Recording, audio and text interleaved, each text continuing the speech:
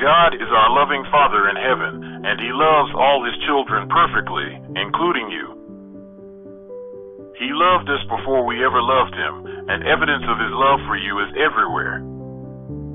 You are a child of God. You are the offspring of God. He is the Father of your spirit. He wants to have a relationship with you. As a child of God, your potential is infinite. God knows you. God knows you personally.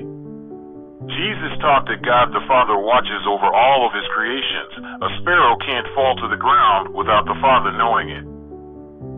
As for you, the very hairs of head are all numbered. Fear not therefore, ye are of more value than many sparrows. God loves you. God wants to help His children be happy. He has blessed us with so much. He loves you, watches out for you, and wants you to communicate with Him through prayer. Jesus has promised, your Father which is in heaven give good things to them that ask Him. Feeling God's love. Seek peace. In a chaotic world, something as subtle and sacred as God's love can be hard to recognize. God's love is easier to find when we create moments to seek it out. Pray.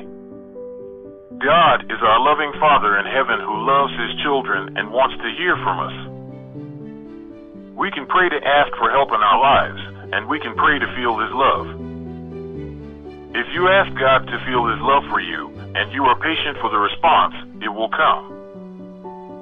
Show love to others.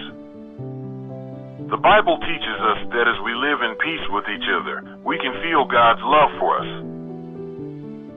As we love and serve others, we will feel the love we are seeking from God.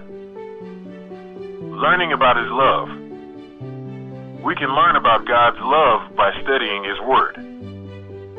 As we read the Bible and the Book of Mormon, we learn that throughout history, God has never stopped loving His people. This can help us recognize God's love in our own lives.